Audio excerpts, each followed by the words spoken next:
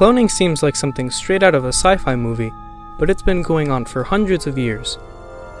In fact, even farming and any method of asexual reproduction can be considered cloning, since cloning is merely a creation of one organism that is a genetic copy of another.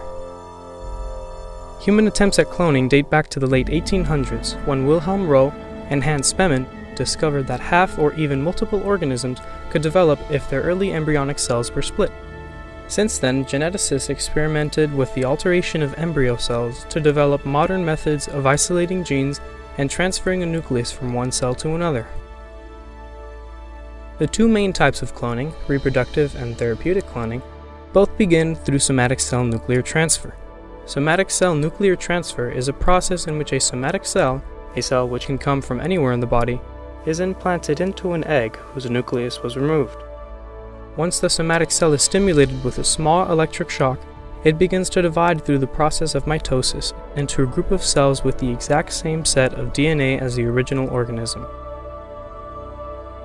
In reproductive cloning, a mother donates an egg cell.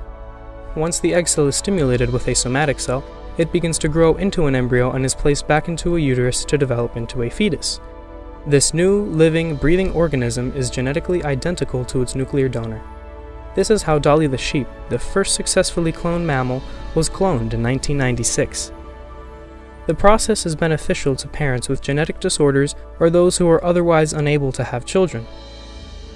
Therapeutic cloning is used to grow or repair organs or to cure diseases rather than create entire new organisms.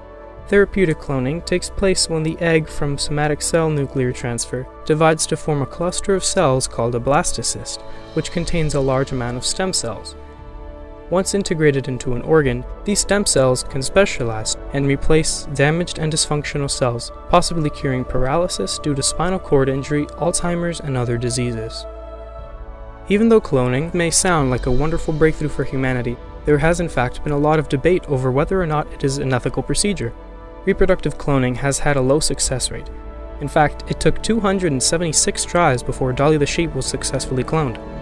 Some people fear that genetically engineered clones would stop natural selection and alter the gene pool, and would diminish the sense of originality that every individual owns.